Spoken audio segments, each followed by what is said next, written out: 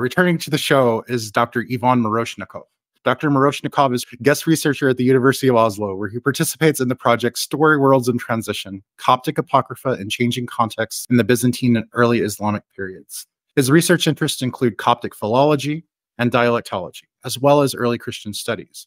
He is the author of the Gospel of Thomas and Plato, which is an open resource available on Brill, and has published widely in the field of Coptic apocryphal literature. So Ivan, welcome back to the show. Hi, glad to be back. I really enjoyed our previous talk, and I'm really looking forward to this one. Before we get into the Coptic apocryphal texts themselves, could you elaborate further on what we mean by New Testament Apocrypha? Talking about Apocrypha, and specifically New Testament Apocrypha, the definition is always a problem. If you do some research, you'll find a bunch of definitions. So my colleague, Professor Hugo Lukhaug, in the Oslo project, they have their own definition. So they define Apocrypha as texts and traditions that expand or develop on the biblical story world.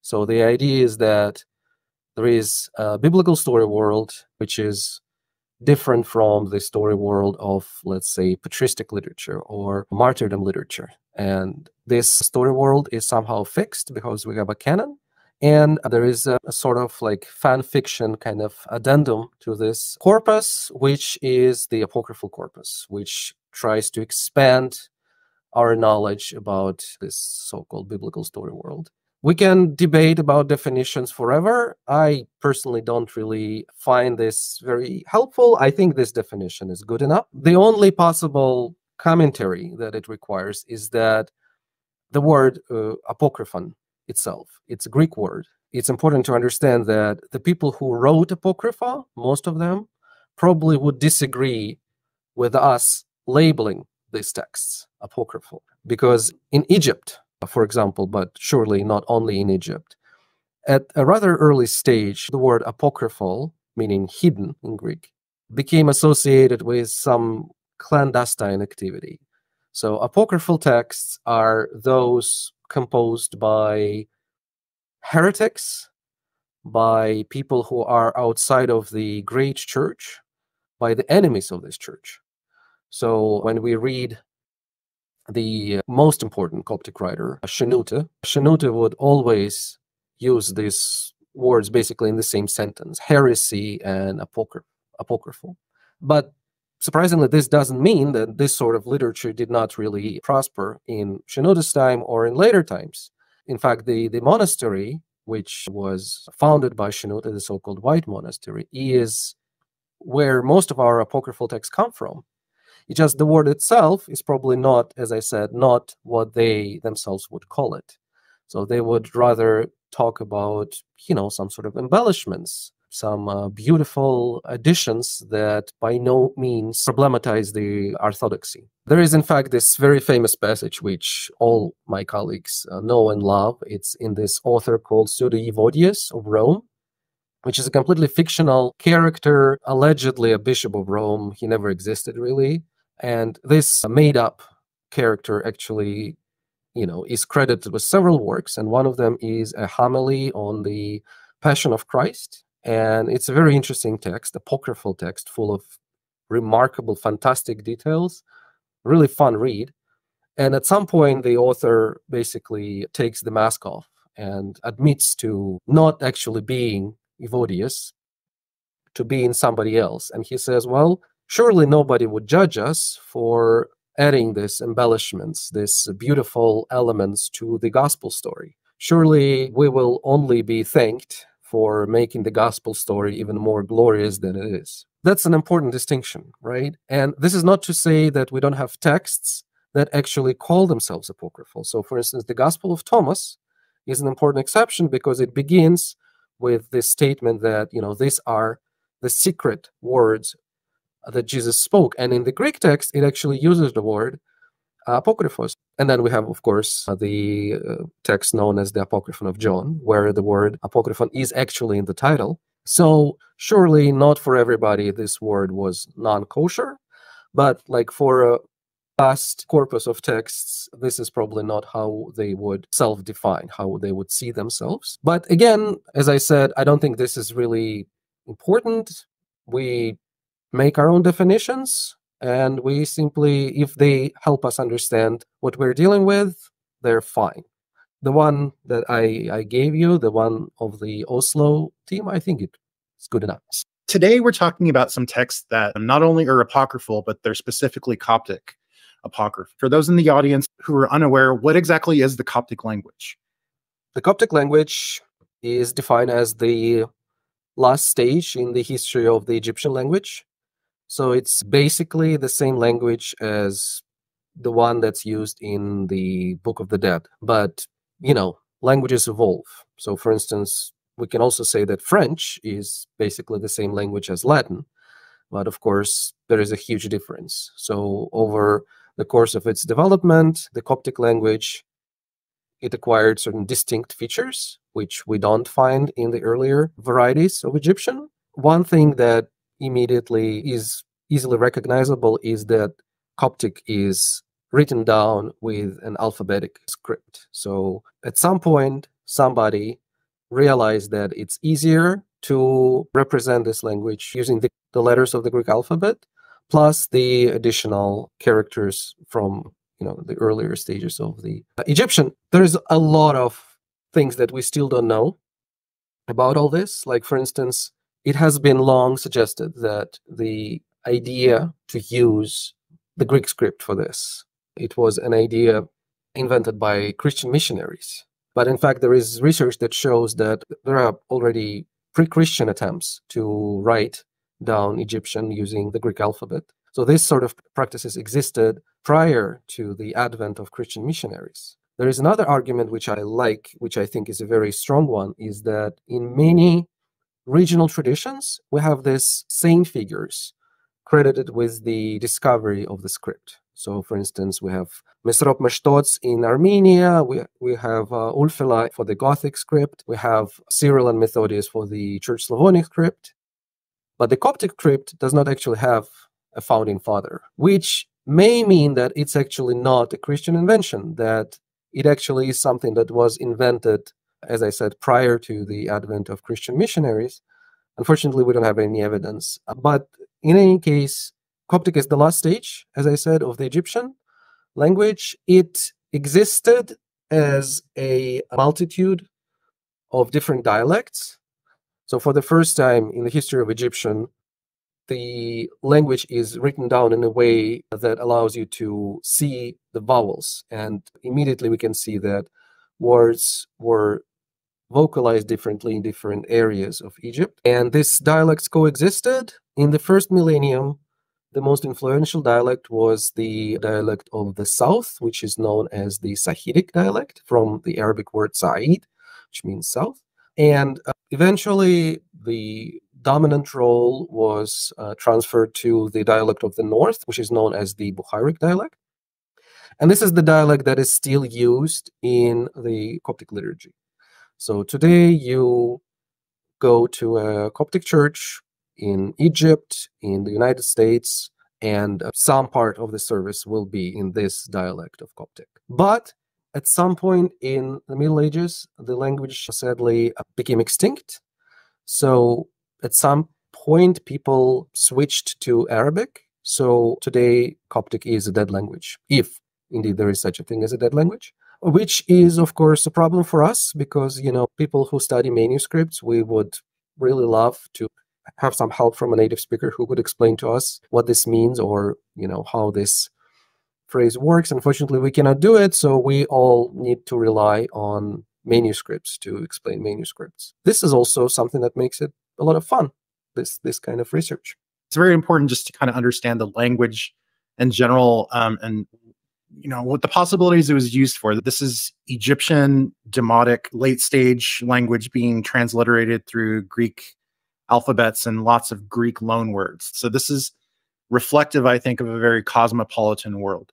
These people are from all over the empire, and this is obviously a remnant of what happened after the conquest of Alexander, the different generals who took over and created what we call the Hellenistic Empire into the Roman Empire. You still have native demotic speakers, and the people up in the higher echelons are Greek speakers, but the normal everyday person is probably native Egyptian. So it's kind of this melding of cultures, and there's this clash. And like you mentioned, there are different dialects as well, and this makes things very complicated. When you start to learn Coptic, I think the text that I have by Bentley Layden is the Sahidic Coptic. Yeah.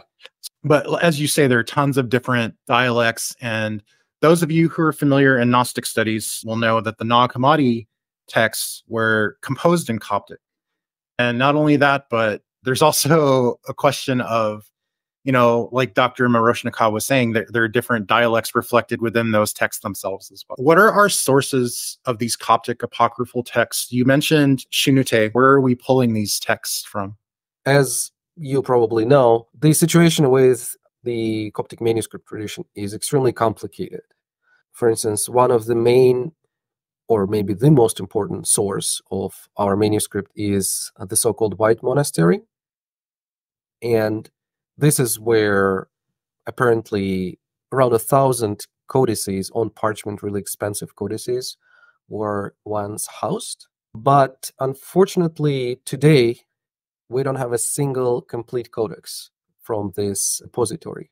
So all the manuscripts are in fragments, which means that sometimes we have a quire that is like a certain block of parchment leaves pressed together. Sometimes we have individual leaves, and sometimes we have tiny fragments, which may or may not join other fragments.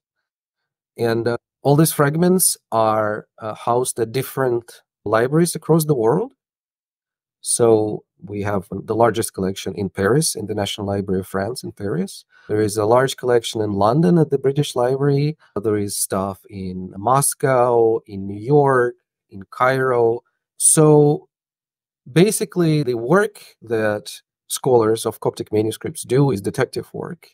You try to track down pieces of fragments of the same codex, of the same manuscript, and then from this almost always partially preserved text, you try to squeeze some information, and this would eventually yield some knowledge about this literature. So we have this fragmentary evidence in Coptic, and then we have translations, because as I said, the Coptic church eventually started using Arabic, and there was a great movement for translating Coptic texts into the Arabic language. And today we have many texts that survive only in fragments in Coptic, but survive completely in Arabic. And then after that, eventually the Ethiopian church received this tradition, and then texts that were translated into Arabic were subsequently translated into ancient Ethiopic. So we have this thing called Coptic, Arabic, Ethiopic, a literary tradition, literary trajectory. And sometimes it's only with the help of these later translations that we can kind of try and reconstruct the situation that existed in the first millennium, which is reflected in these fragmentary manuscripts. Coptic apocryphal literature is manifold. We have texts of various genres. The people here in Oslo are especially interested in this genre called the apostolic memoirs, so texts that have usually some sort of a framework, some sort of discovery story. So they are ascribed to certain champions of the Orthodox faith from the glorious past of the Miaphysite Church. And these church fathers are described to come, say, to Jerusalem, visit a library or a house, and then to discover a small book, which would then contain some amazing story about Jesus, about crucifixion, or about some events that happened before the creation of mankind, or when angels were battling with each other, when Satan was, thrown away from the sky. A colleague of mine, Florian Gratz, here in Oslo, is writing a dissertation about this topic. It's an extremely interesting synthesis of what we know about this so far. But as I said, there are many other genres. So I specifically work on apocryphal acts, so on various stories that deal with the disciples of Jesus and how they travel across the known universe and preach the gospel and eventually die as martyrs. because according to the Coptic tradition, all apostles, with the exception of John, died as martyrs. You mentioned before the kind of fan fiction aspect of apocryphal literature. What would be some of the reasons to compose these texts? Would it be primarily biographical, liturgical? If you could just kind of touch upon that. There are several reasons, and definitely liturgy is the key word here. Many of the texts that we deal with contain dates. So, for instance, as I mentioned, there are stories about the martyrdoms, how apostles die as martyrs. And why these stories are important? Because there's always a date for the death of the apostle. And this is the day on which a certain celebration takes place. So the idea is that there is this annual liturgical circle, and there are commemoration dates. And on each particular date, we have a certain set of saints or events that are to be celebrated. Therefore, we need a text or a corpus of texts that should be used liturgically during this festival. Now, unfortunately, we don't really know much about how these Coptic texts were performed.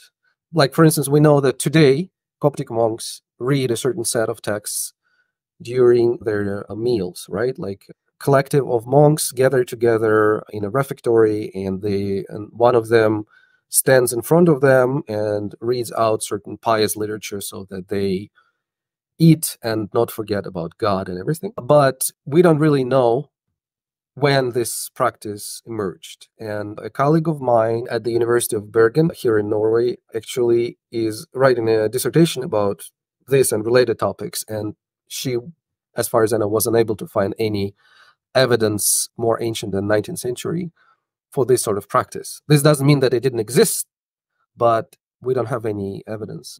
So, as I said, we don't really know exactly how these texts were performed. Another of my colleagues, Sam Cook, here in Oslo, he is writing a book about the monastery of St. Macarius in the Delta and the Bukharic manuscripts from this monastery, also late first millennium. And in those manuscripts, we sometimes have marginal notes that say something like, don't read this, this is false. Or skip this, read from here. So we know that sometimes the texts were apparently too long to be performed, so they needed to be abridged. Or there was something problematic with this text, and so this part should be skipped. But unfortunately, as I said, there's still a lot that we don't know. But basically, the point is that somehow these apocryphal texts were necessary for the liturgical cycle and for liturgical performance during the feast days. So this is one reason. But then, of course, the other reason is, I would say, curiosity.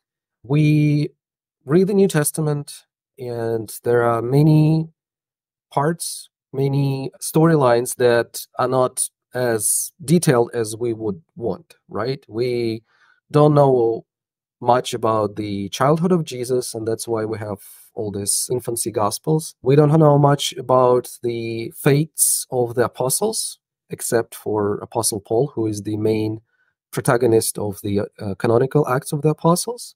So, I think this is perfectly understandable, right? So you have these great heroes of faith, and you know surprisingly little about them. So it makes sense to have certain interest in literature that would fill these gaps. Talking specifically about the apocryphal Acts of the Apostles, and specifically about the Coptic Acts of the Apostles, or texts that come from Egypt, one thing that I believe we can know for certain now is that one of the main sources of these stories, and those are fantastical stories, like bombastic stories full of miracles, resurrections, completely incredible events. One of the main sources for these stories were the so-called Byzantine apostolic lists.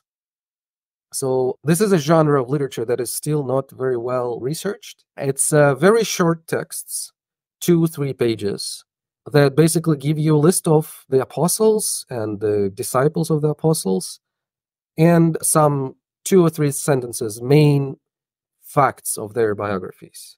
Like, Apostle Philip, he preached in the country of Phrygia, and then he died a martyr's death in the city of Hierapolis, right? That's it. That's just 2 sentences. There are also texts that list like the relatives, whether or not an apostle had children or wives, or whether or not they had a mundane profession, a vocation, like what they did before they actually started their religious careers. So these texts apparently started to pop up quite early.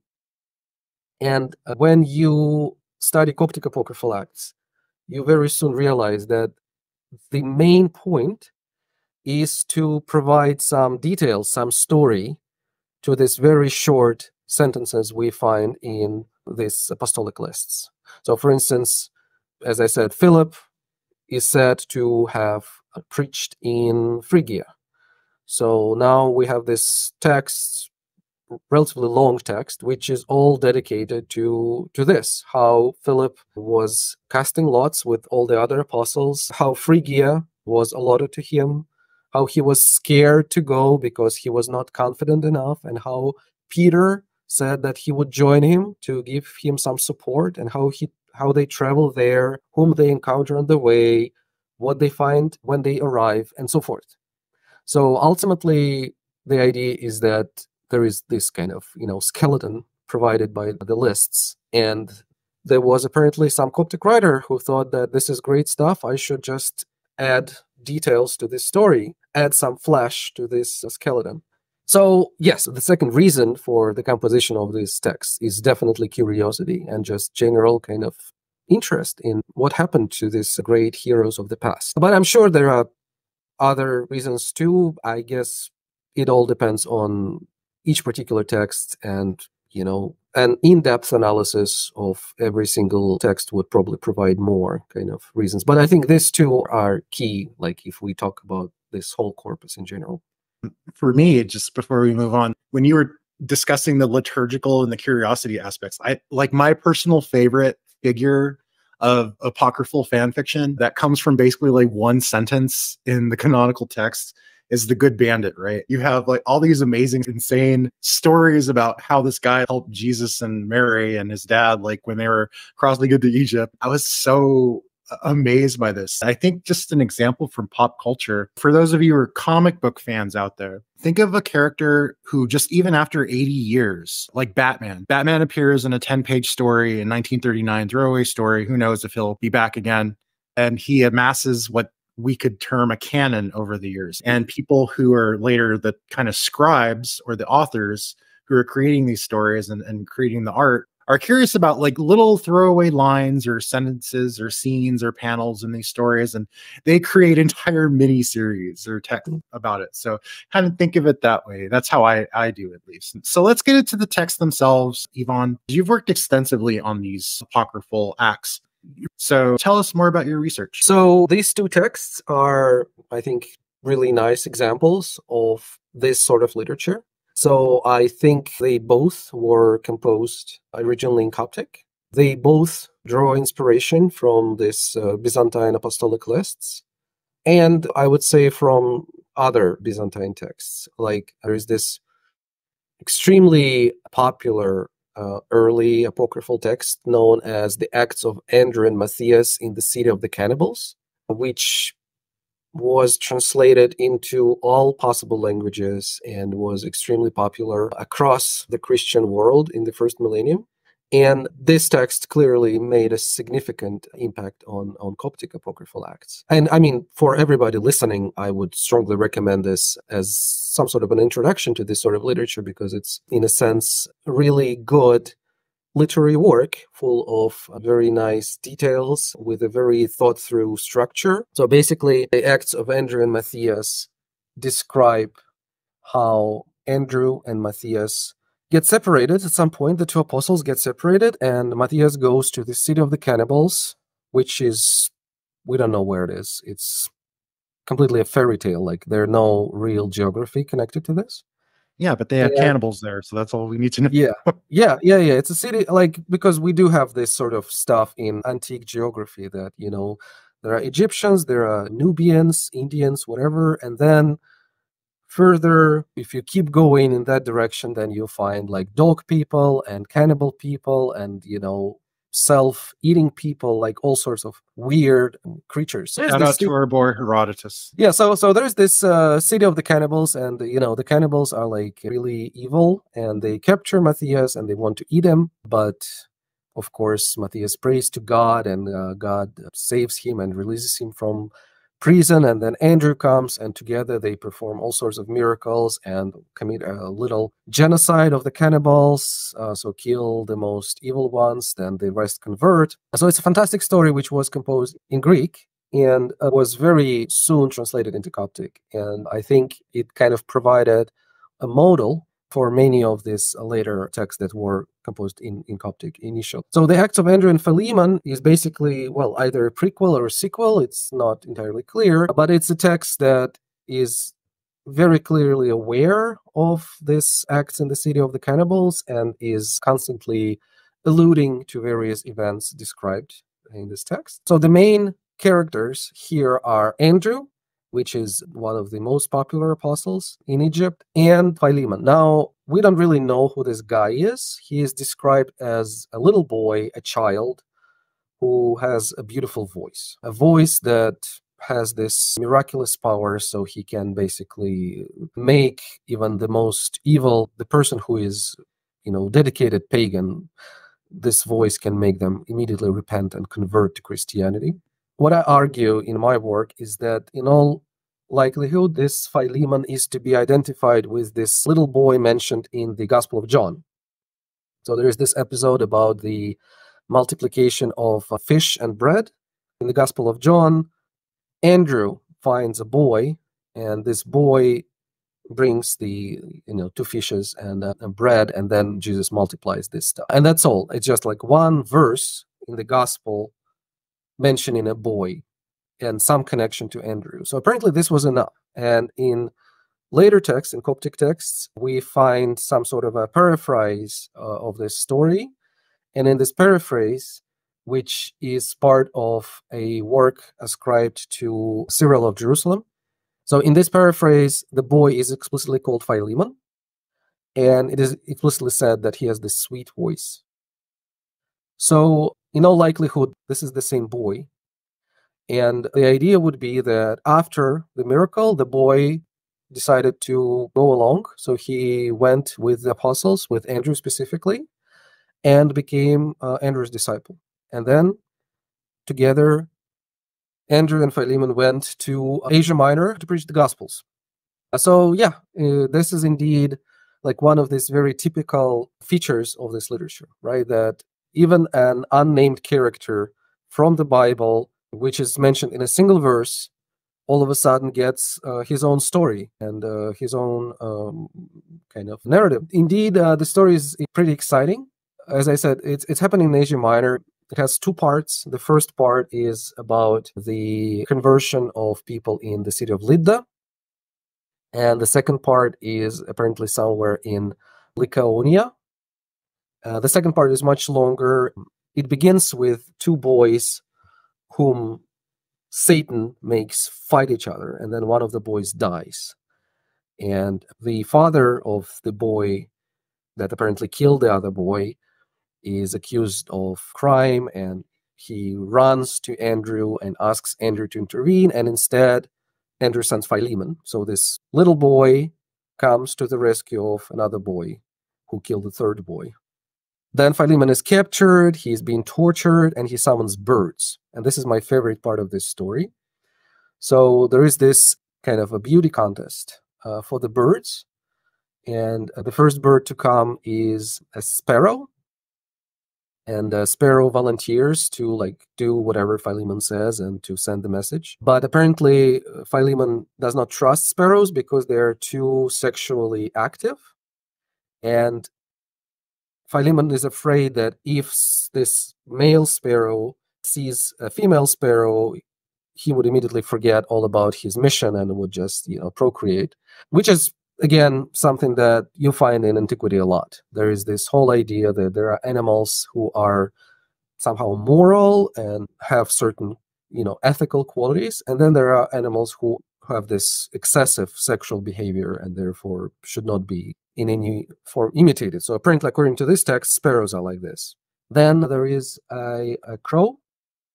And again, Philemon is not happy because apparently in the days of Noah, a crow did not do what it was supposed to do, it did not come back with the message.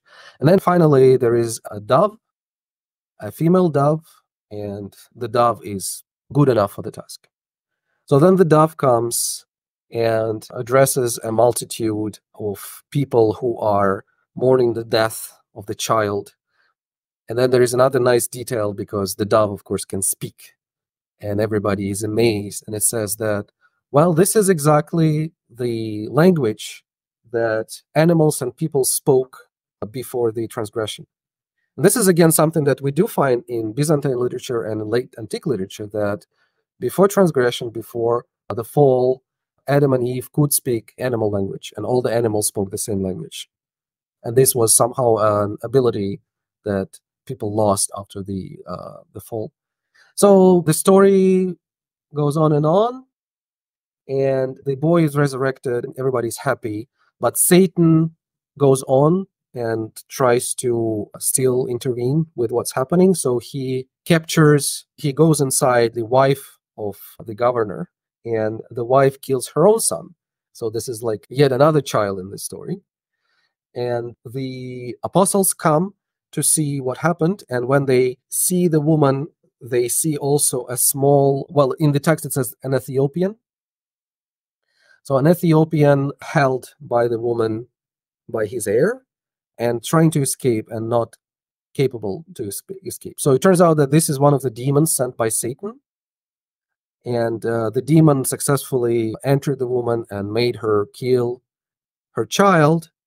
But then somehow miraculously the woman captured the demon. And the demon is, in the Coptic text, is portrayed as an Ethiopian because this was apparently a very common thing in this late antique tradition, in Egypt specifically, to portray demons as either black or Ethiopian. David Bracchi, actually, in his work, thinks that this motif is also connected to excessive sexuality, which often is the case, although here it's probably not. And then there is this whole discussion between the demon and Andrew, and finally the demon is cast into hell, and the boy again is resurrected, and everybody's happy. The end. So this is kind of a very typical story for this Coptic apocryphal literature. So it's, as I said, it's full of miracles. It's full of specifically of resurrections. Sometimes, and this is also a specifically Coptic feature, there is dismemberment. Like not only a child is murdered, but the child is also cut into pieces. And then, of course, the apostles come and piece those bodies together and they bring them back to life and everybody's happy. These stories clearly are based on certain Byzantine traditions, on the pre-existing Byzantine traditions, but they also have a lot of kind of local flavor. So, as I said, like certain details and certain vocabulary immediately marks this text as specifically coming from Coptic Egypt. The stories are extremely fun. If you want to learn more, you will definitely find more stuff like this in the volumes edited by Tony Burke. A lot of the motifs you just mentioned for this text are found in lots and lots of these other apocryphal texts. Just getting on the dismemberment part, like I know there's like so many insane traditions about the head of John the Baptist. This thing just like levitates, goes around and preaches years after he was like beheaded. I love all these malleable stories. We were just talking about the talking dove. I have to go back and read this more because if there's one thing, I love the acts of Peter and Paul. I love that talking baby. I love that talking dog. The epic rap battles between Simon of Samaria and Peter. All these fantastic tales. When I was talking to Dr. Burke about New Testament Apocrypha, I really likened these texts, and not just the apocryphal acts, but also the monastic bioi, things like that, as almost like the Marvel comics of late antiquity. Think of how rich and kaleidoscopic it would have been. You don't know anything about Jesus? Well, you have the infancy gospel of Thomas, where he turns clay pigeons into real pigeons or whatever, and then he kills his teachers and kids who bump into him on the school bus, so it's just all these rich traditions. One of the reasons I wanted to talk about this aspect of your research actually came from our first discussion when we were talking about Gospel of Thomas, because just the nature of Gospel of Thomas, just how the texts were constructed and the Coptic versus the Greek sources, and these sayings, these logia, right? It's kind of similar to how malleable some of these traditions in these apocryphal acts are. You mentioned that, you'll find a narrative situation in one text that will be appropriated to another text. So just getting into how adaptable these things are, just touch upon how they could be adapted to different scenarios depending on the motivations of the writer and what the text is actually going to be used for, whether it be liturgical, instructive, etc. That's very true, that these traditions and these texts, they were basically like clay, and people could make different forms, different figures from them. And this was not in any way considered to be like disrespectful of the tradition, which is amazing. As far as I know, and this is not just my opinion, the Coptic literature can be divided into two main corpora. So there is one corpus of texts that have the highest possible reputation, like the Bible, or the works of Shenouda, or the works of some other church fathers. And these texts were not meant to be messed around. Like, they were supposed to be transmitted in the form they are. Although even that does not always hold. Like, sometimes we do find that even in the biblical text, there are some remarkable changes. But generally speaking, this kind of textual corpus was more or less stable when it comes to textual transmission. And then there is this other literature, which was very fluid and prone to constant change. And sometimes we cannot really know why people would change certain detail, but clearly this was not a problem for them. This was something that was done again and again. To give you an example, this text that I translated for Tony Burke's volume, The Preaching of Philip, there is this amazing episode when Philip and Peter come to Phrygia, which is apparently a city rather than a country. And there is a city wall and a gate, and there is a pillar on top of the gate. And this probably reflects some actual architectural tradition of the time. So the apostles pray, and the gate with the tower somehow becomes alive-ish, and they bend down so that the top of the pillar touches the earth, so that then this person who is not named in the text but who accompanies the apostles can get on top of the pillar, after which the pillar again becomes erect, and from on top of this pillar, this unnamed man preaches to the entire city and, invites everybody to repent and to convert to Christianity. So, very interesting, a very original story. What is interesting is that there is this one manuscript of the Acts of Andrew and Philemon, which has an additional act, which has a story that we don't find in any other manuscript of this text, and which has the very same episode. But here, instead of Peter and Philip, we have Andrew and Philemon, and instead of unnamed man, we have a dog. So in this version of the story, Andrew and Philemon pray to God, the pillar bends down, and then the dog goes on top of the pillar, and the dog preaches to the people of the city and asks them to repent. So very clearly there is a literary connection here. Very clearly somebody read the story, The Preaching of Philip, and decided to make this story about Andrew and Philemon. And why is that? To be honest, I don't know. I have a theory which might be true, it might not be true. The theory goes like this. In the beginning of the narrative about Andrew and Philemon, for some reason we are told that the name of the father of Philemon was Philip. And that's all. It doesn't say anything else. So is it possible that somebody thought that, well, this Philip must be Philip the Apostle? And if Philemon is the son of Philip, then why wouldn't he perform the same miracle that his father performed? Like father, like son.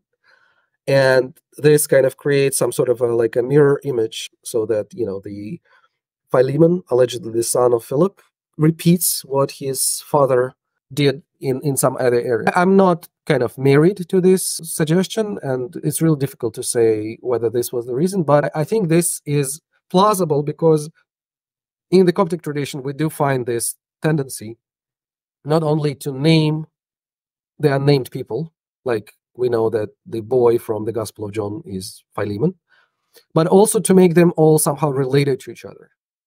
And again, in many texts, we discover that there are basically this like dynasties of saints.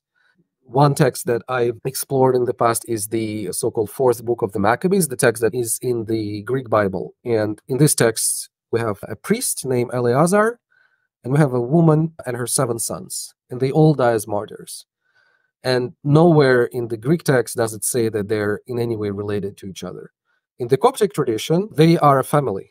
So the priest, Eleazar, is the husband of the woman and the father of their 7 sons. And this is actually in the Coptic text of the fourth book of the Maccabees. So there's this tendency to make everybody related, which you also find in various martyrdom narratives, which also can be kind of connected with each other by means of genealogy. So I would very tentatively suspect that maybe something like this happens here. So this is one example of this sort of textual fluidity, when a story that is assigned to one apostle becomes assigned to somebody else. And of course, there are many other examples. Like sometimes the genre is changed, right? So for instance, we have this text known as the Martyrdom of Matthew. It begins with Matthew, coming to a certain place to preach and then very soon dying a martyr. And then in some codex, a scribe was tasked with copying only texts that contain the apostolic preachings. So texts that tell the story that precedes the martyrdom. So what did he do? He added a sort of kind of long preface telling about how all the apostles gathered together and received their allotted territories.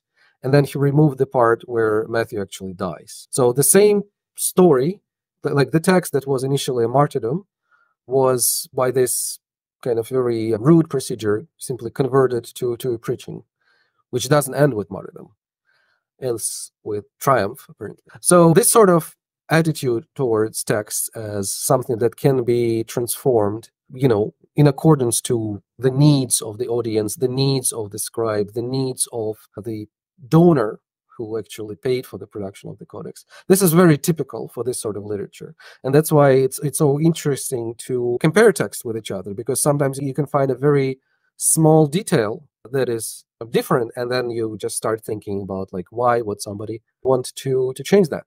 For instance, again, in the preaching of Philip, we have this man preaching from on top of the pillar, and there is a thunderstorm, and everybody is terrified, and there are lightning bolts, and everybody is trying to hide. And then in one manuscript, it says that, and many men and women, died this day. And then the other manuscript instead says, like, many people were terrified, and many pregnant women lost their children, like lost the fruit of their loins. So why this change? So one possibility is that somebody was reading this narrative and felt that, well, maybe that's too much. Like, the apostles come to a city and just starting killing people without giving them a chance to actually repent. And so instead of just saying that many people died that day, you change it to like, many unborn fetuses died that day.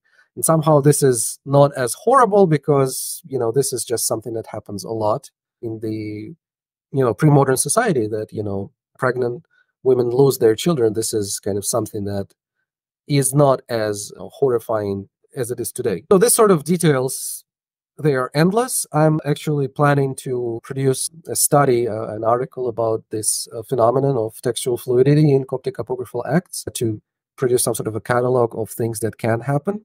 And it's actually, I think, easy to look into this stuff if you, again, consult these volumes by Tony Burke, because Tony is very fond of basically synoptic charts and tables and comparative tools. So very often when you have a text in the volume, not necessarily Coptic text, there would be several columns which allow you to compare different versions of the text. And then you can play with it and you can think, why would a text be performed differently in different manuscripts? So that's some exercise that I encourage everybody to do. I think that's a lot of fun.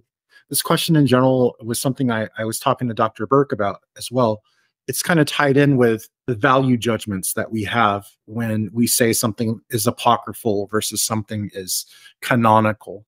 We lose sight of the fact that this has been going on as long as these texts have been around, even as far back as the composition of the Iliad and the Odyssey in 7th century BCE is reacting against these shared materials and traditions and creating almost like the first postmodern text. You find the same thing in the New Testament canonical Gospels, so to speak. You have Mark, Matthew, Luke, and then you have John.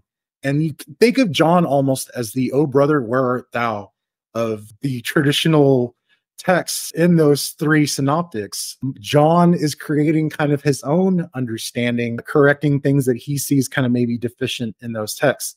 And I think a lot of the problem with people being so reticent to kind of look at these texts on their own terms is that we have those value judgments when we say these words like, oh, this is apocryphal or non-canonical, therefore it's not true. Whereas something that's in the canon, we have modern conceptions of what those are versus maybe in the ancient world, just as you've been saying the whole time, like these texts were considered fluid. They were considered adaptable to different situations depending on the needs of the audience and the writer. Why do you think these Coptic apocryphal acts have been so neglected in study up until recently? There are two reasons. First is that we have the Nag Hammadi library. And for decades, people learned Coptic only to read the text from Nag Hammadi, which is understandable because these texts are amazing and they pose a lot of questions and they do require a certain training to work with them. So I know that for several times, the Congress of Coptic Studies, which is like the main event in our field, which happens only once in 4 years, would be dedicated entirely to Nag Hammadi stuff. Because, you know, why would you do Coptic studies if you don't work on Nag Hammadi? This is like the most brilliant corpus of text there is. So everything else was kind of considered to be late, uninteresting, orthodox, boring, liturgical, whatever, which is, of course, not true. This stuff is exciting. And also, if you look at it, you wouldn't see any Chinese wall between the so-called Gnostic texts, the Nag Hammadi texts, Pistis Sophia, and this later apocryphal texts. For instance, there is one thing that is immediately striking, and that's how both these corpora are indebted to magic. So, people who read Nag Hammadi texts, they very soon would find the so-called vocis magicae, nomina barbara, various sequences of meaningless words that in the manuscript would be marked with the supralinears, indicating that they have certain power, that these are words that can make things happen, right? And when we look into this later Coptic Apocrypha, when we even look into texts that narrate the story of Jesus, we find very similar stuff. For instance, my colleague Roxane Belanger-Serrazin, who is also working here at the University of Oslo, she is an expert in magic. She drew my attention to this manuscript of the Acts of Pilate, which is about the last day of Jesus Christ. And in this text, in one of the manuscripts, which comes from the White Monastery, Jesus on the cross basically utters just a long sequence of this nomina barbara, of this vocis magicae. In this manuscript, the words are marked with the supralinears, clearly resembling what in magical papyri would be magical words of power. And this is a manuscript produced in the White Monastery, in the same monastery that was producing the manuscripts of Shenute, so in the stronghold of Orthodoxy. So somehow certain traditions remained, and I can even say that, in order to understand the Nag Hammadi literature better, we certainly cannot ignore these later texts, even though they're liturgical, whatever this means. So this is one thing, that historically the Nag Hammadi was just too big of a phenomenon to allow people to see anything else. But I think today we are slowly growing to appreciate the Nag Hammadi literature as part of Coptic literature. And again, I must say that here at the University of Oslo, the project working on this stuff is doing excellent work, a collective effort. And that's important, that actually the best scholarship is the scholarship done in a team, or at least in consultation and dialogue with others. So it's a collective work. Brilliant colleagues who have been contributing a lot to the field. And actually the place where I'm at now, the Faculty of Theology at the University of Oslo, is a nice demonstration of this, because here there is an entire European Research Council funded project dedicated specifically to Coptic Apocrypha. I also want to mention Dylan Burns, who he has been also very active in pointing out these important connections between Nag Hammadi literature and magical literature. And the other thing is, as I said, the state of survival, the fact that the manuscripts we have are in fragments. So, like in my edition of the Preaching of Philip, I brought together fragments from, I think, 5 different collections, right? And this is kind of the simple case, right? Like sometimes you have fragments from various different collections with, one tiny fragment from Paris joining another tiny fragment from London. And like together you try to make sense of them. And to make sense of them, you need to consult the Arabic evidence and, Ethiopic evidence, whatever. So this is usually a very complicated task. This makes it somehow difficult to access this data. And that's why, because we didn't have proper editions, and we still, for many texts, don't have proper editions, these texts are not as well known as they should be. But I hope that this situation will change soon, and that this literature will eventually be integrated into what we know about late antique Christianity, because this is an important part of late antique spirituality in general, I would say. I think this is like, why is it so exciting to work in this field? Because today these walls are finally falling, and New Testament people are learning to appreciate Nag Hammadi people, and Nag Hammadi people are learning to appreciate magic people. And there is this constant exchange of ideas. My colleague Korshi Dozu is now going to edit a volume of Coptic magical texts. And to my great surprise, one of these magical texts that he edited there actually mentions Philemon. If I remember correctly, it's a spell that is actually related to like singing voice. So somebody, probably in connection to church service, performs this spell to acquire good voice. And he addresses some sort of deity or demon and says that, well, I want to have a sweet voice like that of Philemon. So, I mean, again, all these people, all these texts, they existed in the same kind of environment, and they were constantly sharing ideas with each other and whatnot. Magic influenced apocryphal literature influenced magic, and only when we consider all this stuff as a one beautiful world of ideas, we would really learn to appreciate it. The common denominator for me, whether it be apocalyptic literature, whether it be these apocryphal Acts texts, any of these things, it comes from a kind of scribal milieu, right? Mm-hmm. These are very learned people. You're constantly glossing things when you're writing stuff down. You were mentioning Philemon's voice, and I was reminded of my awesome discussion with Dr. Collins. I didn't get Apocalypse of Abraham in there for time, but just the concept of the sweet voice. The angel Yawael, he's the singer of the Most High God. So he's like got the sweetest voice. He has this song, and I can imagine certain people appropriating this song maybe in their magical experiences, because they give you the actual lyrics and everything. So the unsung heroes of anything we read, whether that be our Nag Hammadi volumes, whether that be our Old Testament pseudepigrapha volumes, or even our collected Greek novels or Homer, they rely on these textus receptus, these authoritative texts by these people who go out to like remote monasteries and like dumpsters and put these things together and have to go to museums. So you really are the all of you, not just you, Dr. Miroshnikov, but all of your colleagues, all the people working on this. Dylan Burns, our rock star, is all of you are just doing amazing work, and I just want to thank you for that. There are some volumes forthcoming. So there will be a volume called Parabiblica Coptica, which is a volume I'm editing. So it will hopefully appear this year already in Germany, in Morzibek publishing house. So it will be dedicated specifically to Coptic Apocrypha.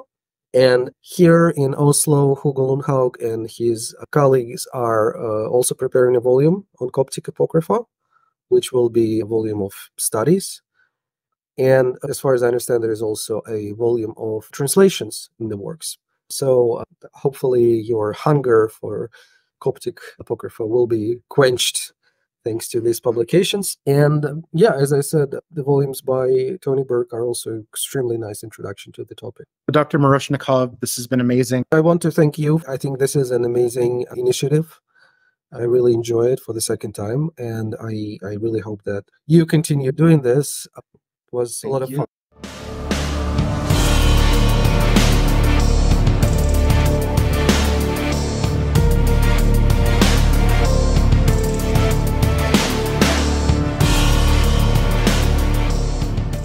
So this is a roundabout way of Yvonne telling everybody to go learn Coptic.